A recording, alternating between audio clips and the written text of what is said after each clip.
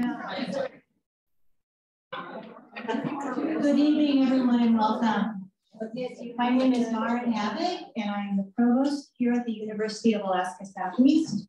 I'm also currently serving as the interim School of Education dean.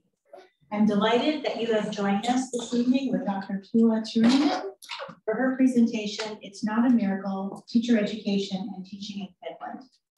Before I turn it over to Dr. Hirschberg to introduce Dr. Turunen, I'd like to acknowledge that our campuses reside on the unceded territories of the Akwaan, Tatakwaan, and Shikakwaan on Tlingit Ani, also known as Juneau, Ketchikan, and Sitka, Alaska. We acknowledge that the Tlingit peoples have been stewards of the land on which we work and reside since time immemorial, and we are grateful for that stewardship and incredible care. We also recognize that our campuses are adjacent to the ancestral home of the Karas and Tsimshian, and we commit to serving their peoples with equity and care. We recognize the series of unjust actions that have attempted to remove them from their land, which includes forced relocation and the burning of villages. We honor the relationships that exist between the Tlingit, Karas, and Tsimshian peoples and their sovereign relationships to their lands, their language, their ancestors, and their future generations. We aspire to work towards healing and liberation, recognizing our paths are intertwined in the complex histories of colonization in Alaska. We acknowledge that we arrived here by listening to the peoples, elders, lessons from the past, and these stories carry us as we weave a healthier world for future generations. And now I would like to welcome Dr. Diane Hirschberg, Director of the University of Alaska Anchorage Institute of Social and Economic Research, to introduce our guest tonight.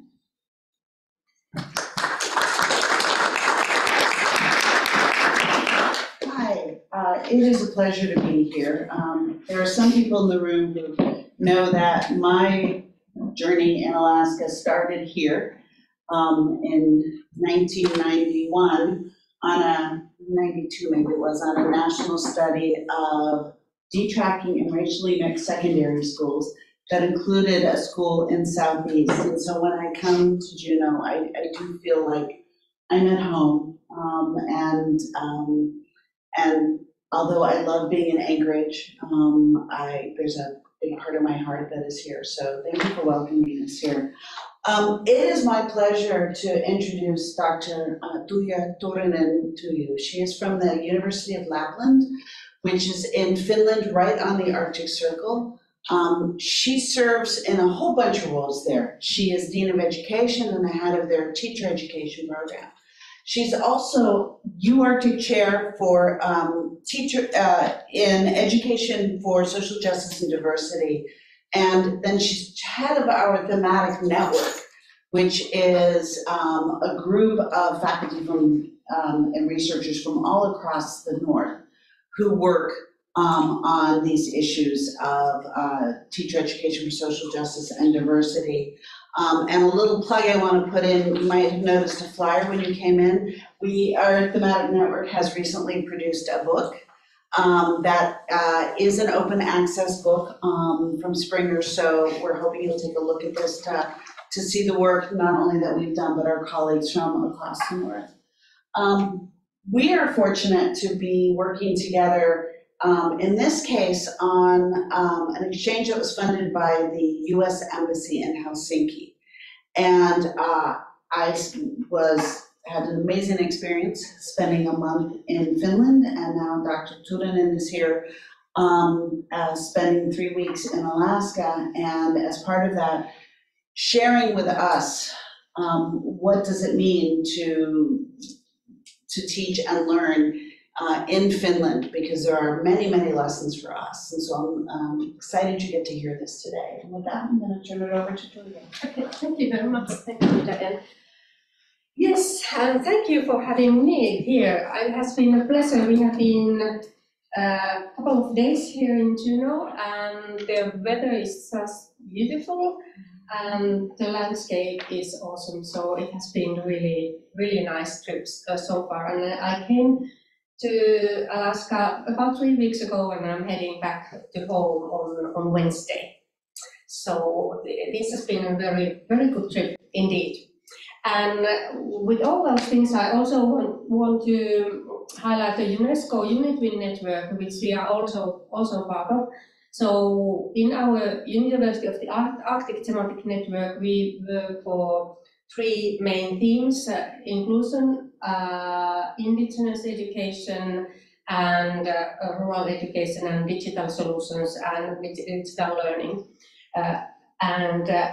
That is for the north, and then we have the same network, but we have members from Global South, New Zealand, Australia, Ethiopia, Lithuania might be the countries.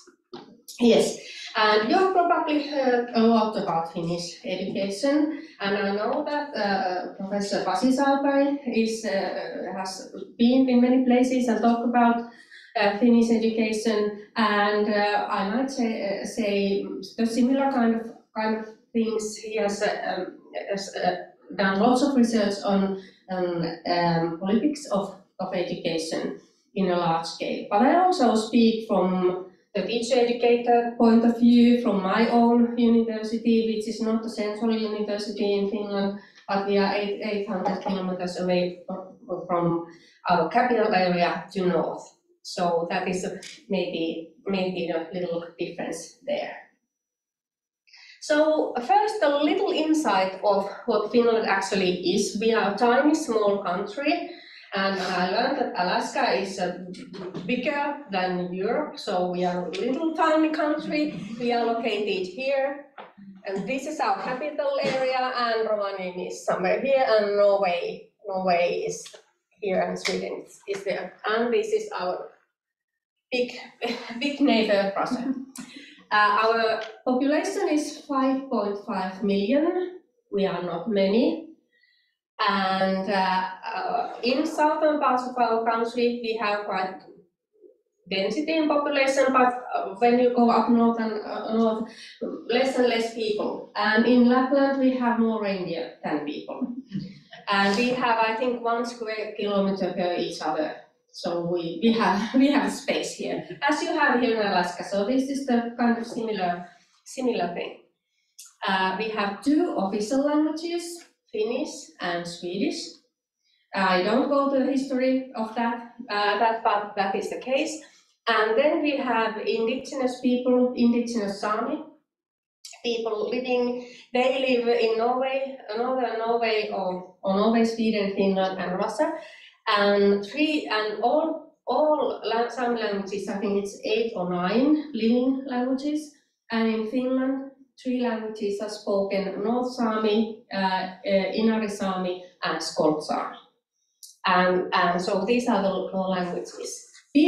People with foreign background, about 7.5% of the whole population, and education level is fairly high. So 9% of our population have done the basic education, from year 1 till they are 16 or 18. 44% have upper secondary education, meaning till 18, 20, and then 45, nearly half of the population have tertiary education, meaning higher education, either in universities of applied sciences, which is more hands-on, like nursing and those kind of things, or then at universities, which is more theoretical. And this this is quite a purposeful strategy, which started 50, 60 years ago, because we are few and we don't have many richness in our country. So people are the part that is worth of paying attention. And then just briefly our education system. Early childhood education, and here I rather call it early childhood education than childcare, because it's very important part of education system, and the lifelong learning, it starts with early childhood education. The maternity or parental leave lasts till the baby is 9 or 10 months old, and parents can share that as they wish. And then the youngest kids in our early childhood education are usually 10 months or 12 months. Both of my kids started their early childhood education when they were 10 months old. Then we have pre-primary education, which is quite unique. I think Sweden has the same thing, and we often call this, or we call this is preschool, but then internationally the preschool doesn't make sense because all of this is preschool. So it's pre-primary education, and 1 year in the year they turn 6 is compulsory for the families, and it's also free of charge for the families. And now we are piloting 2 years pre-primary education, and with this inflation, which we are having at the moment, I think worldwide, it might take some time still we have that part established. And that actually happened with our 1 year pre-primary.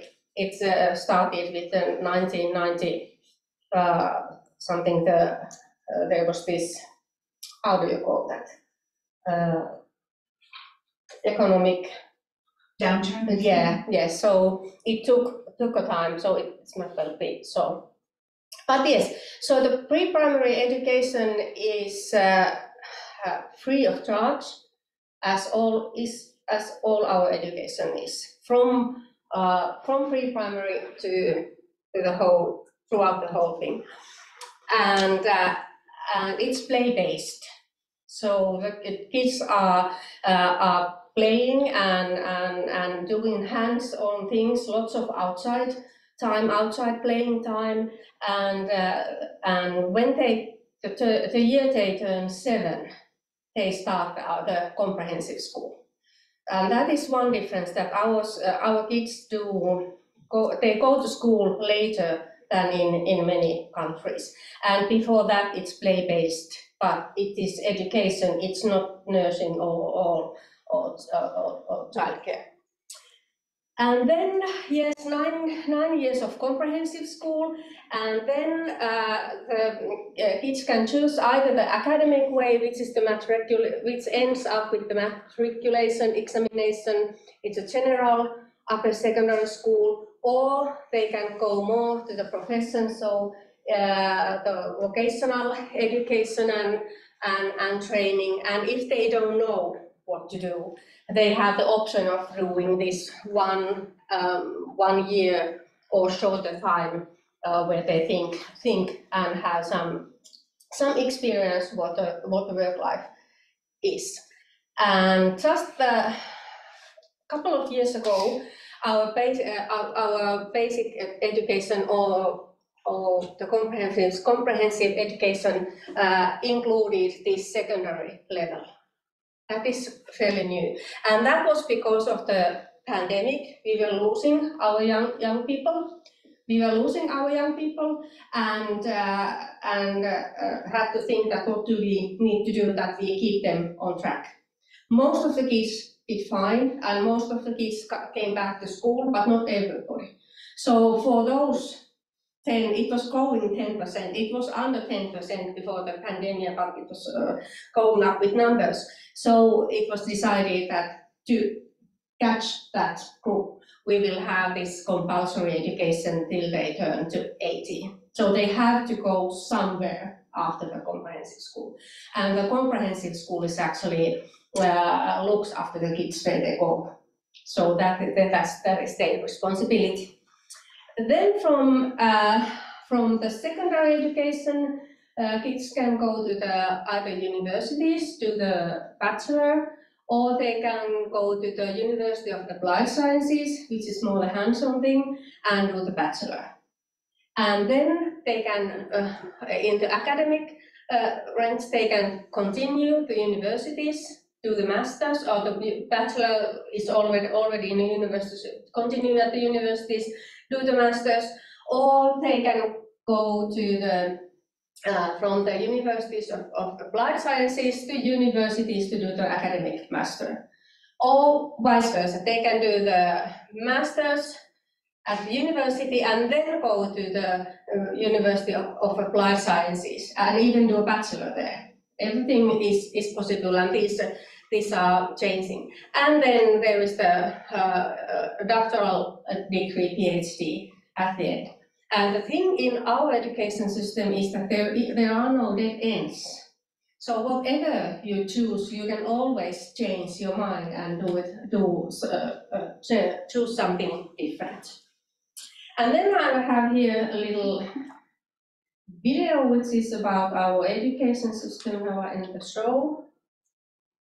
And go here, and this should work. It worked 30 minutes ago, so.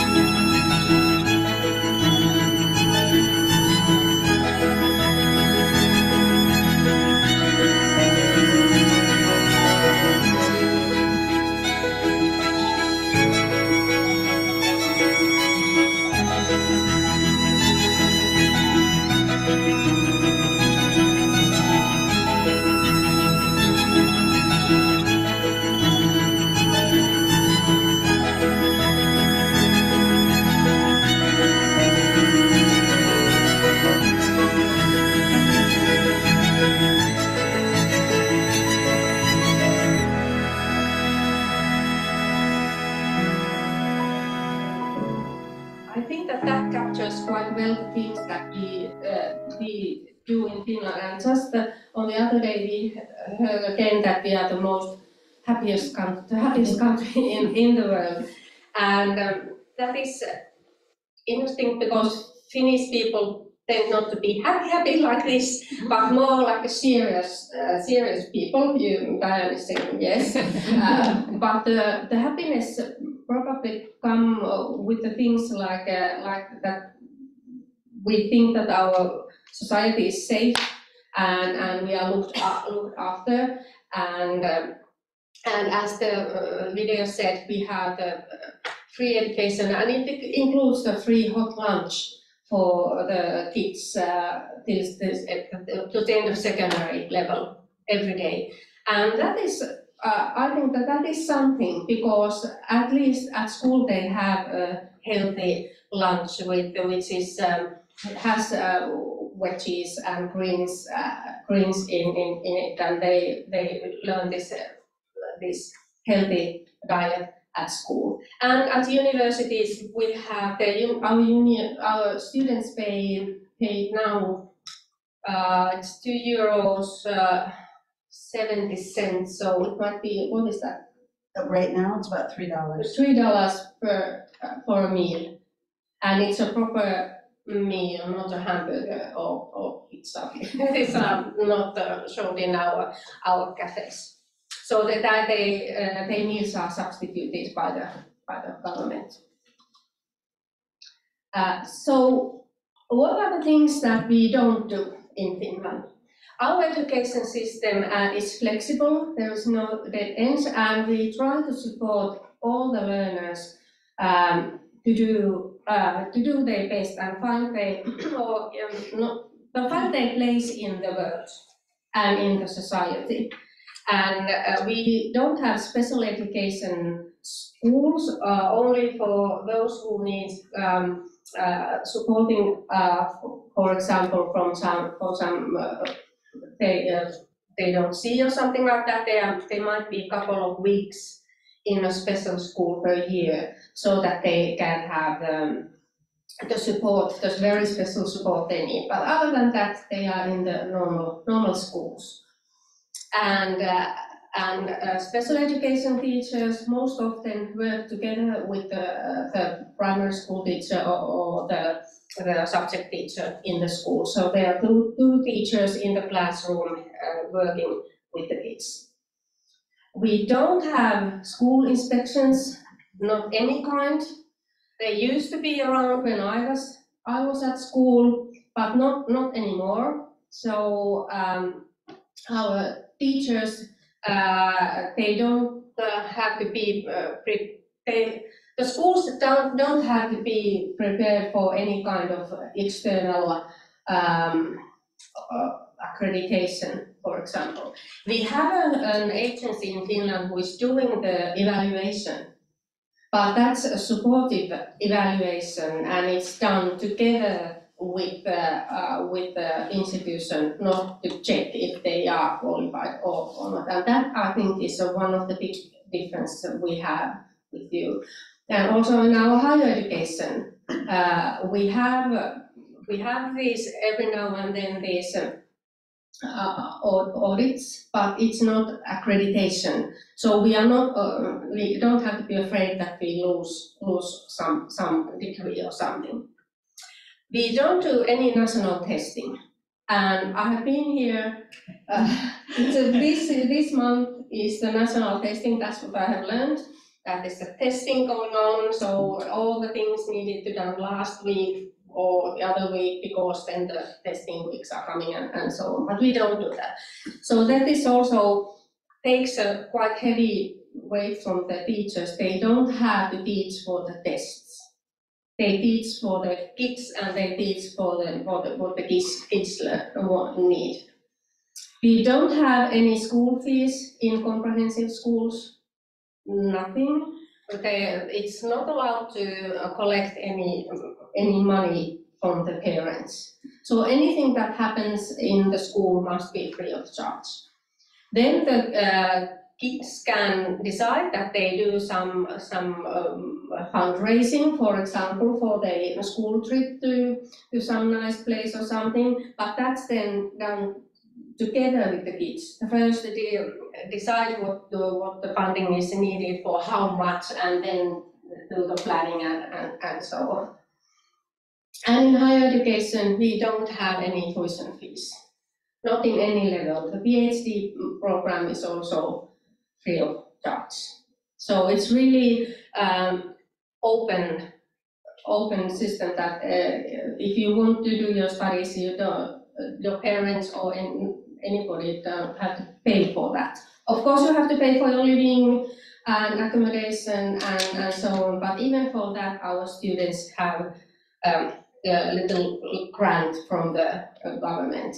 It's always too little. That's what I have learned in 20 years. I am even more. We had the grant when I was at school and higher education, and it was too small. So they're always complaining about that, but that's fine.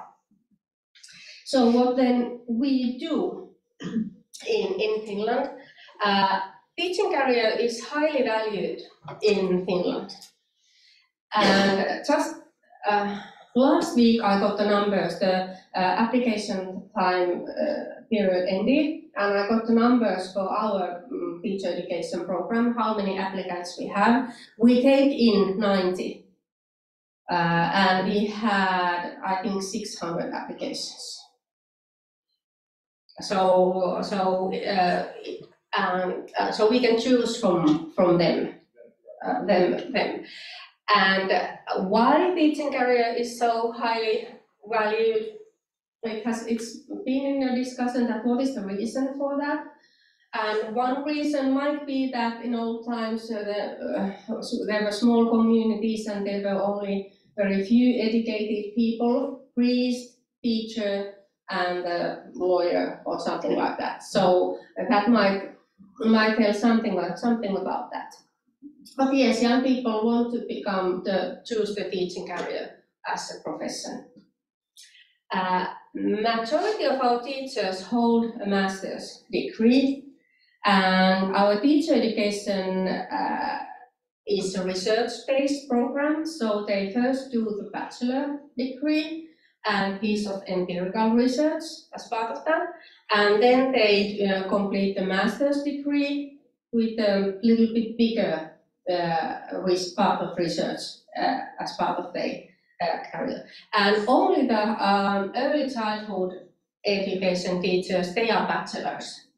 And that is immediately, then we can see it in the salary, in the working conditions, and so on. So I think that one answer, now looking back to Finland and seeing that these are the bachelor teachers in early childhood education, and all the others have masters, and that makes a difference in the society. And when it was decided that all teachers will have the masters, that was a very wise decision, and it was made in 1970s. So it's not that long time ago. And the early childhood education teachers are really now saying that they also want to be masters.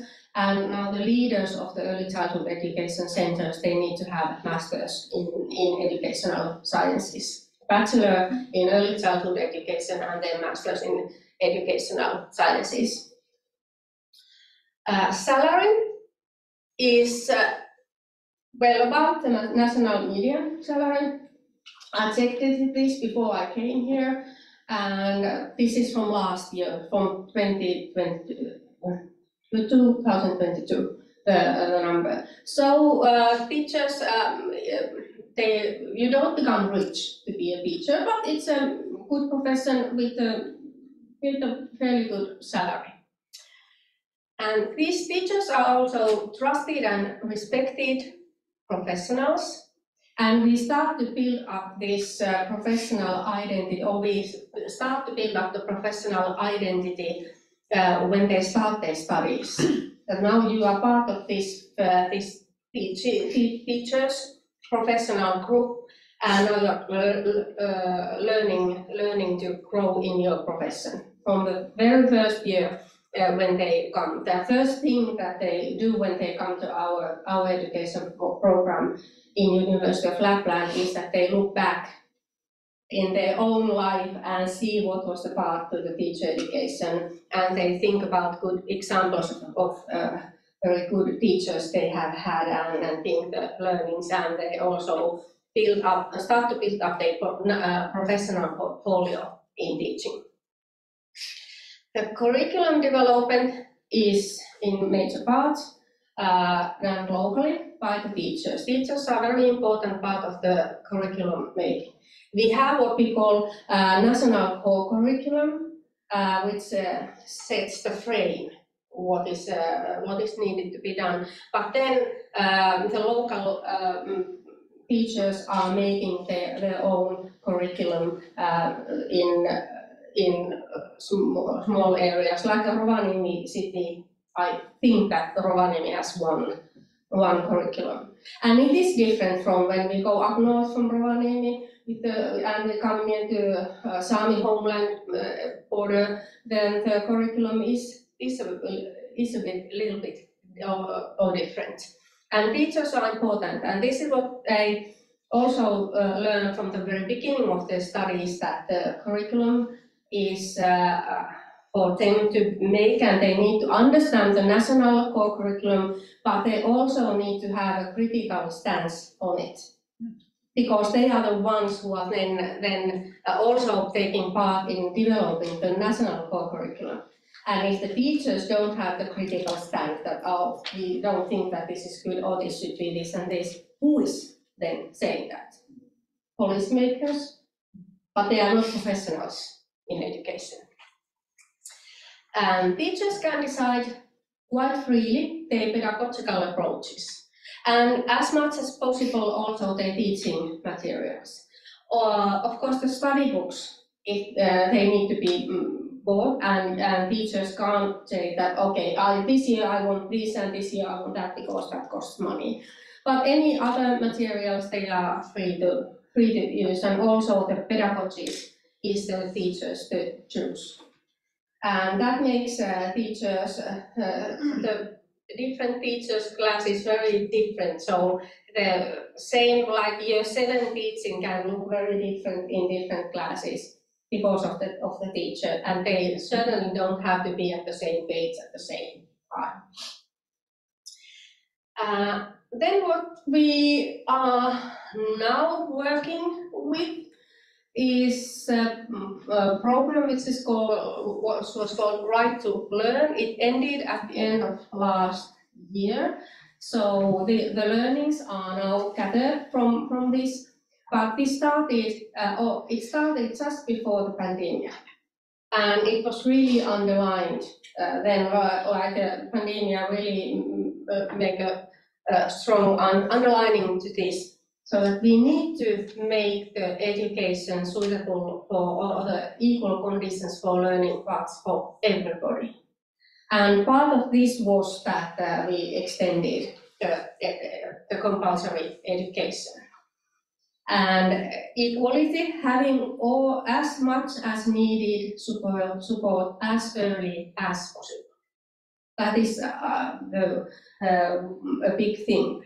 And with that, we want to reduce the learning gap, so the differences between the groups, between the socio-economical background or gender or geographical background. So this is the thing that we want to reduce those gaps as much as possible. Doing the basic skills so that they are strong. And this is interesting because we tend to think that we know what the basic skills are. Reading, writing, and mathematics, right? But then the question is that, are they really? And this is my critical stand, that what are the basic skills actually today and in 20 years' time? And that is something that we really need to think about when we do teacher education, because our teachers, when they start in our program, which is a 5-year program, if they start in next autumn, 2023, they will graduate 2028, and then they will stay in profession hopefully 40 years, 30, 40, 60, 70, till 30, 78. So what are the basic skills when we look at the future? And I might say that knowing the spelling correctly might not be the basic skill. Because I think that these codes which we have, and not this one but lots of them, they actually will correct you, your writing. They do already. I write a lot in English. English is not my first language. I do a lot of mistakes, but it's so nice because it's doing the corrections for me. What a nice thing to have. Maybe we actually need to have one of the basic skills is the critical thinking and understanding that you always need to check where the answer is coming. The world is full of answers. Like this ChatGPT or BGP, whatever this, it gives you an answer. And all the other things gives you an answer. Google gives you an answer. But you need to think that what do you think about this answer? Is it right? Or can you have what point of thinking is the answer coming from? Could you have a very opposite answer to the same question if you think it from the other ways round? And these are the things that we really want to develop in our teacher education program. And I think that we at the moment have 2 or 3 courses which are media literacy, critical thinking, critical reading skills, which might be actually the basic skills in the future. Yes, literacy, and then new literacy skills which are these critical thinking and so on. And support for all children, so that the support is available for them, their parents know their rights. That is the thing that we still have to work with, that the parents are aware of all the support that is actually available. This is it's easily said, but easily also forgotten. Inclusion, meaning in very broad sense, so that inclusion is not only having special education kids in the classrooms, but also valuing all the backgrounds that the people are coming from, linguistic, cultural background. Multi-professional cooperation, so that it links with the support and accessibility, so that the professionals come to schools and work with teachers and find a cooperation stand to the problems. And now we have a social worker in all our schools, and that also came with this Right to Learn program, or a little before that actually. And that is a learning curve for teachers, so that because teachers are used in all countries. They are used to lead, set the framework, and now you do this, you do that, and you do that. Please stay and wait. I will come back to you later. Those kind of everybody knows that. And then there comes the social worker, who are not used to that kind of thing. They are used to look, think, reflect, and if the teachers don't understand the different profession, like a social worker, they might never stop to actually listen or have a professional discussion with this other profession. And that is very interesting. We have a course where we have all our faculties involved, so our teachers, student teachers, then visual art teachers, student teachers, lawyers, future lawyers, and future social workers. They come to the same course, and then we give them cases, and they have to work on those cases. And they often say, they start with saying that, but there are too many teachers in all the groups. Yes, they are, and that's also the social workers' life in the future. There are many teachers, and then only 1 or 2 social workers, or only maybe one law expert who is participating in the discussion. And it's also learning for the student teachers. Hey, these are the other professions you need to recognize and need to listen to and understand this in many different aspects. Yes, and as early as possible, as much as needed. And then strengthening the teaching quality. We have qualified teachers, but what we have to work on is the professional development during the teaching career. And that is, it's a work in progress. And we had a project which was especially related to this, and find out that yes, this is we need a structured professional development program for teachers. And then also how to implement the curriculum and how to find the most important things. Many studies say that the study books, what are used in the classroom, actually set the curriculum. And this is a thing that we are educating our teachers, that you don't have to follow the study book. But what you have to follow is your own curriculum, the local curriculum. That is the one that you need to follow, not the study book. And it doesn't matter if you don't fill every page. And then, of course, there is a point where you come to think that, do I actually need all these study books? Or could I use other materials instead. And these are the things that which are core principles in our Finnish education system. Integrative learning means that we make a project with kids, many subjects in one.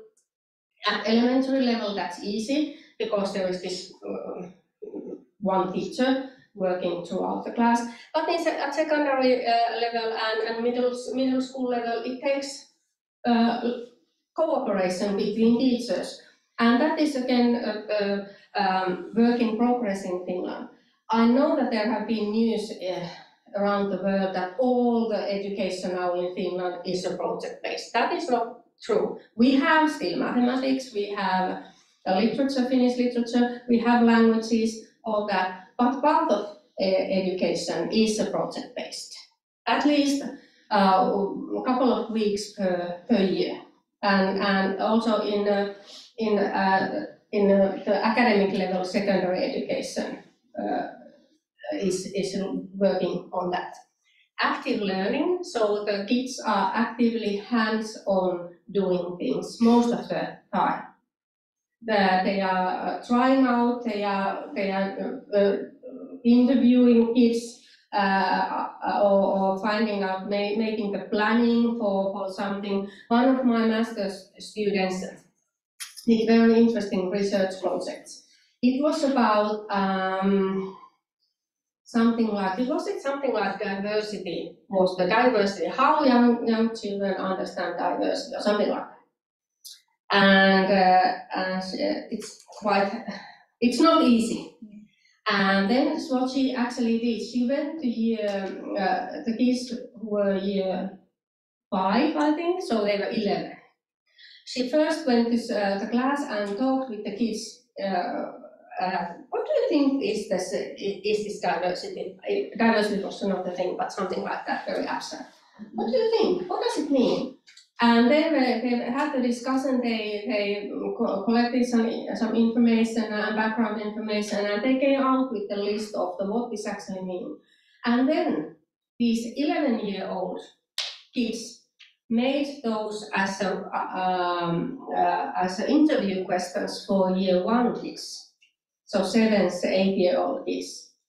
And that became interesting because they had to then to turn out very still abstracted things, the things that the 7-year-old kids can understand, so that they can have a discussion about diversity. And that was very nice, beautiful thing, and very good example of this active learning. You can easily have a lesson about diversity and tick the box. But that was a project, and I think that those, especially the older ones, they really learned how to understand the thing, and then learn how to actually collect information on that. Very important is sustainability. I think that is for everybody. Nowadays we have what we have called green flag schools, where they are especially concentrate on sustainability. Learning to learn rather than having right answers, because answers you can have, the world is full of answers and information, that is not the thing, but learning to learn and being critical. And then building up learning communities where everybody is learning, also the teacher is learning together with the kids. And then we also have it has been around for quite a few years now, Teacher Education Forum. It was established in 2016, and it brought up together all universities which actually have teacher education. And it was to be at the end of last year, but was extended with 1 year because it has been very, very successful. So much so that I now know really who are my colleagues as the deans of faculty of education, and I can ask them next to anything. But last week I was asking them that because we have craft as part of our teacher education program, and about the technical support, what kind of arrangements are there in different teacher education institutions for technical support for craft university lecturer? And I got the answers, and now they are tabled, and we will meet next.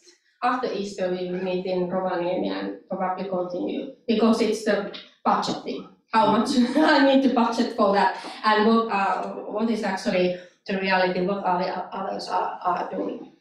And the aim was to bring the teacher educators together and also reform the pre-service, introductory and in-service teacher education. And what we then end up, and I'm quite proud of this, it's in Finnish, doesn't matter. Oops.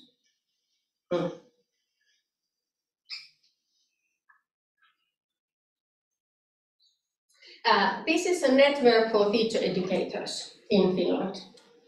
And just today I heard that there is continuous funding from the Ministry of Education and Culture for this network. And it's this is where they have the information about the new materials and the things that happen in teacher education, and this is a shared learning curve. And this says that, hey, teacher educator, welcome to join us in professional development in teacher education. We didn't have this before, so this is brand new, very exciting thing. And we go back to this one. So these are the main things we are developing in our teacher education. Extensive basic competencies, it should be expertise and agency to create new innovations. That is very important part of our teacher education program, because we see our teachers as agencies for the reforms in our teacher in our society, and continuous development, personal competencies, and the community. So these are the things that we are working really, and I think this one is very important, because without that, what happens is that school becomes a place which actually reproduces the same society as it has always been. Because schools can also be a place where you have the change happening. But then we have the other side of the coin, and here is this is a free online or free open access book, and just very briefly to show you about that everything is not perfect in Finnish society. Finland's famous education system, unvarnished, it's probably insights into Finnish schooling. And as you can see, it's open access. And if I look this, I think that it then, yes, takes you into the book. And just quick look of the chapters here. Lots of free word and contents. So you see that many things that we still need to work on ecological sustainability, for example, unmentioned challenges of Finnish teacher education, very good one, teachers' expectations and expectations of teachers, and businessing around comprehensive education. Also, the Sami education is here mentioned. I was the author in this one. So the Sami language online education outside the Sami homeland, new pathways to social justice, the last one. But here you can see that it's not perfect system, and if we end up one day saying that yes, now our education system is ready, that is a bad day because we never come ready, but there's always things we can do. But as you can see, divided cities, divided schools. So different school areas have different differences between the schools. Racism in Finnish school textbooks. This is a quite interesting one, or rainbow paradise, sexualities and gender diversity in Finnish schools. But please, you can explore this. It's an interesting reading, especially when you probably have heard a lot of other kind of stories that there's always a thing to get better. And then, kiitos. Thank you for listening, and I'm happy to have comments or questions or anything. I'm happy to respond, and also the online audience. Yes, please. Thank you. I'm just very curious about how education is funded in Finland. It's funded. Municipalities are responsible for the education, and taxes are collected for covering that. And then there's also some government funding coming to the municipalities. But it's both government level and then the local level. Yeah.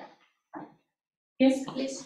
I was curious, you were saying how teachers can do their own pedagogy and the classrooms are very different. So I was wondering if you could give examples of how very different those could be. Like I can imagine there could be some pedagogies that you'd be like, no, you're not, no corporal punishment. No. But could you explain a little bit of how different classrooms could be within one school, for instance? For example, how you teach the reading for the little kids. Mm-hmm. That can vary a lot.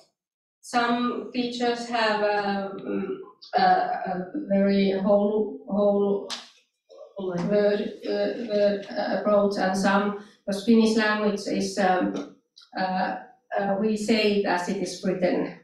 So it's actually the decoding is kind of the way to understand. And then once you know how these letters are said, then you can decode it easily. So in that sense, Finnish is a very easy language, but teachers can choose very different approaches. And that's, I think, one of the biggest choice they can make. And anything, but yes, no religious education is allowed, or of course this punishment and so on.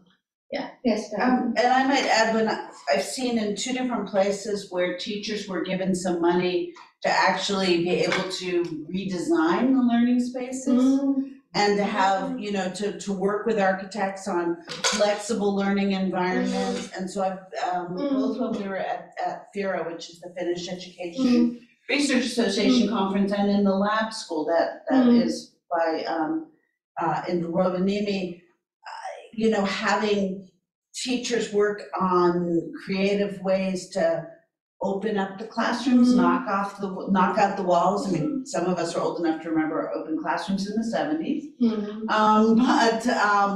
But again, experimenting with that, and those are all teacher designed efforts with teachers doing research on how this is working with their students. Yes, it's a kind of research approach to your work, and have again a critical reflection on your own work. Is this working or is this not working? What should I do differently? So on. Yeah. Yes, please. Do families get to choose what district or what school they would like their children to go to? With it sounds like the teachers have a wide variety of methods that they can implement. Or do you have like neighborhood schools? Yes and no. So the nearest school is a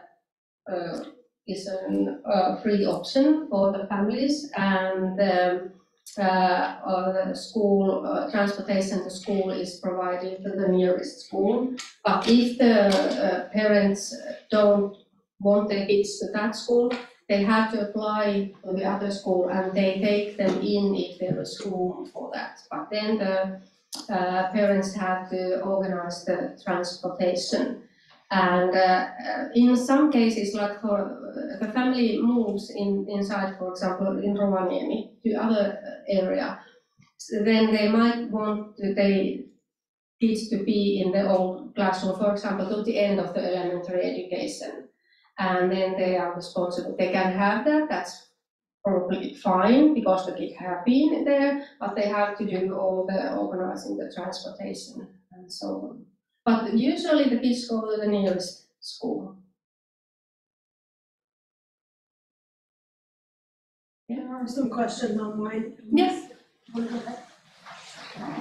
I had a chance to hear some of your remarks last week on a panel, and so this may be a little unfair because it was a slightly different presentation, but there were some broad differences about the approach in the traditional Sami homelands and southern part. Can you touch on that? Yes, and that is the chapter which is in the book about the Sami homeland. So yes, so in Sami land, which is a homeland area, which is up north of Finland, the Sami children have right to have all their education in their own language. But outside of that Sami homeland area, the Sami children are not entitled to that. The municipality can still organize that. And for example, in Helsinki, they have a Sami class, in Oulu they have, and in Rovaniemi there is a Sami, at least Sami early childhood education. But outside of that Sami homeland area, the Sami children can join the extracurriculum online Sami language classes. And that is not okay, and that is what the chapter is about. Yes, you are right. Yes? The first question is there an upper age limit cutoff for the education programs? So for people that are like getting the master's, PhD, if those are covered, if they don't have to pay tuition for them? Doesn't matter how old you are. No, no, Okay. no, no. You can have gray hair and still Yes. get free tuition. Yes, there is a discussion going on that how many degrees the government is actually paying. and if you want to have your 6th or 7th degree, it might be fair for you to pay something. But that is a big discussion, and I don't know will it happen because it touches one of our basic understanding of how our education system and our society is working. And the next question online is, if you're not doing national testing, do the teachers have their own formative testing to keep track of student learning in the classroom? Yes, of course. So the teachers, the formative assessment is a big part of the assessing process in Finland. Teachers also do some of the so at the end of the something mathematical thing they have the test to check, but the formative assessment throughout the learning process is the most important one, and it need to have different kinds of assessment types. That is actually said now in our Basic Education Act that the assessment can't be only a written test, but it has to has different parts of that assessment. But that is very important because only with that formative assessment throughout the learning, the teachers can have access to do the right pedagogical choices with the children. If you don't know what is happening there, you can't help the kids in their learning. And that's also the case in higher education as much as possible. It depends on how many students we have in our courses. And then the last question online is, what were the ages of children starting the education system, and what % of the population might speak Russian? So the age of kids starting their education is when they turn to 6. So that is when they have to go, there's what we call preschool, so pre-primary education at the moment. We have Russian speaking population. I can't give the numbers, but if you go to, the more east you go in Finland, the more of Russian speaking people we have in the country. But I think that Russian is one of the biggest languages spoken in Finland. Yes? Can you describe a common structure for teachers' day? And if they, like, common time to plan or meet together or prep time, or are they on with the kids all day long, or how does that work? I can give example from my family, because I think that there is no exact form for that. So my husband is a primary school teacher, and his teaching usually starts at 8 a.m. So he is usually at school at least 20 to 8, and then he has the classes. There are breaks during the classes, and during those breaks he sometimes goes out with children and sometimes doesn't. Then there is a lunch break with a longer outdoor playing time for the kids, and then the afternoon classes, and with some breaks there. There might be a teachers' meeting. I think that's once per week they have the whole school teachers' meeting, and after school he might come to home, do something, and then go back to meet parents, or sometimes he is home at 1 p.m. and sometimes he is home at 4 or 5, depending on what is happening after school day. For the kids, the school days are usually over by 2 or 3 p.m. He is teaching grade 5 this year. So it depends on what year they are teaching. But yes, there are no hours that of course he has to be there when the lessons and the meetings are, but other than that it's quite flexible on how he wants to work basically. And then the planning time, I would say it starts 6:30 with our morning coffee and ends up 7 p.m. when we are kind of, okay, now we close the doors of the school. So it's kind of in continuous critical reflections, and because I used to work as a teacher, and teacher education and teaching pedagogy is my area, so we are very bad on closing the school doors, as we say. Yeah. We do have a couple more online questions. Yep. Also. What is the composition of students with different cultural backgrounds? It really depends on the area. So in South Finland there might be schools that there are many languages spoken and many people. But then when we come to Rovaniemi, it's not so much. But there are always it is increasing, but I can't say the exact number of the statistics, and even if I say so, it depends on the area and the school a lot.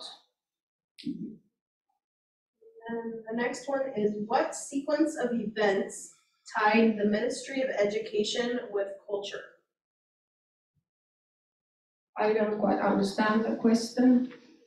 I don't either. I'm not a native speaker in English, so what that might mean? The one slide showed them as a together agency.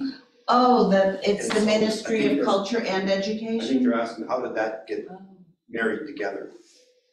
This one. No. Was there something that showed the next ministry? one. Was The it? one with the lion? Oh, A cat. No, the one, how about the one after the clouds? number 9? This Go down to number 9, yeah.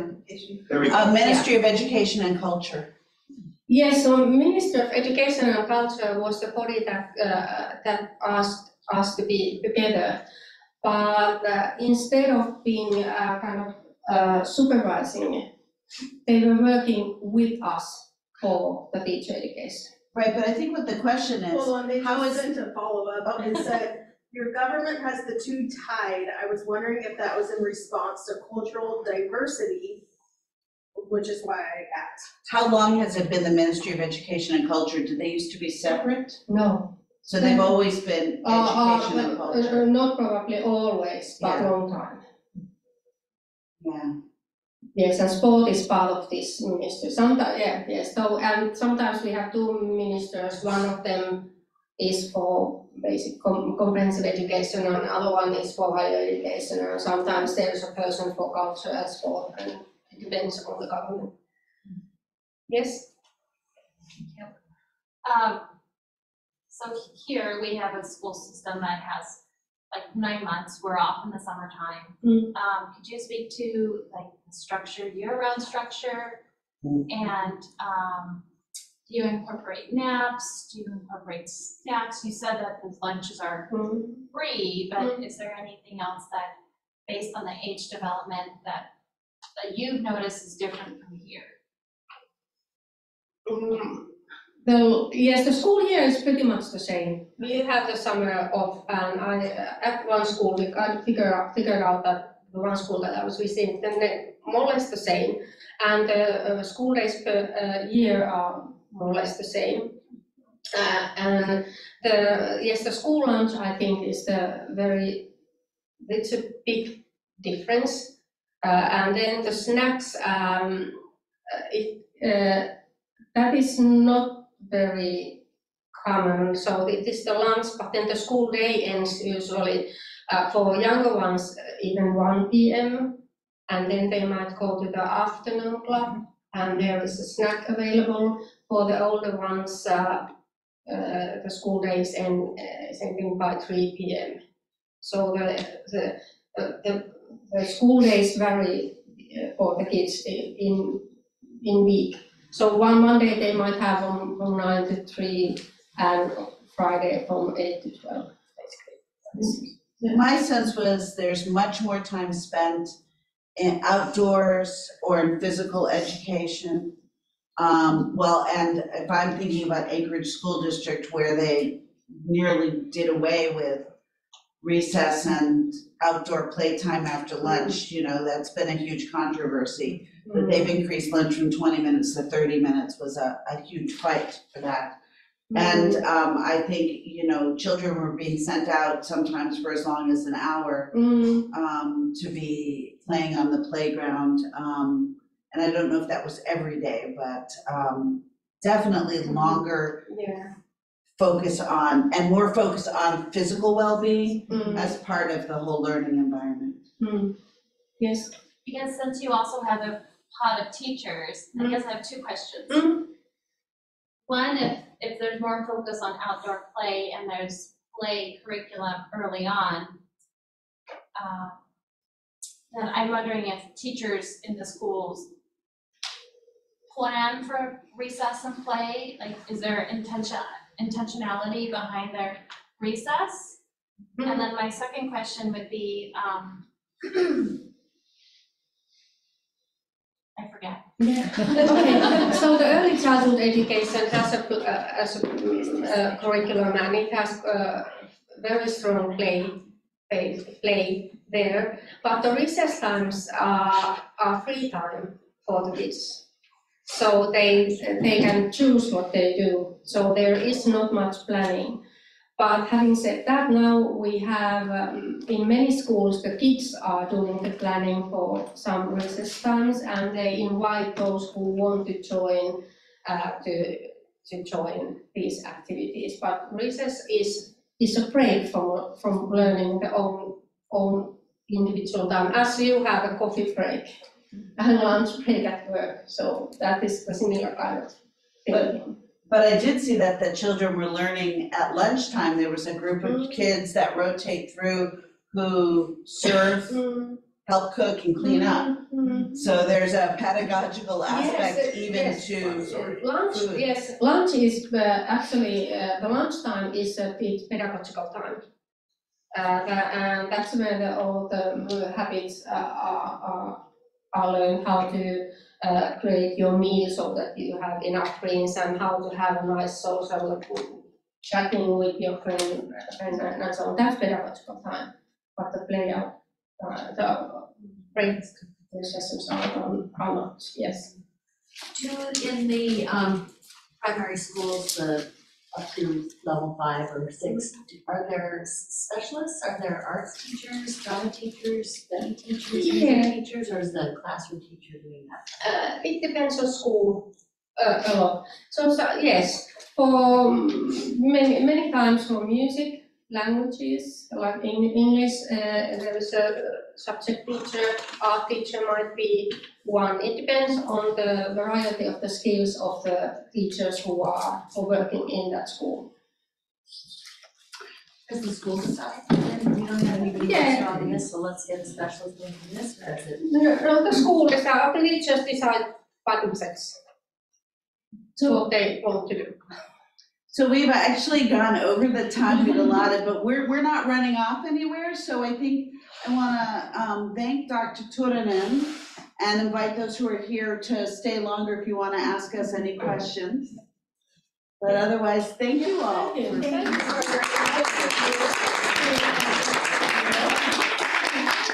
Thank you for those online and for those in the room, yeah, hang out and we have snacks in the foyer. Okay, all right.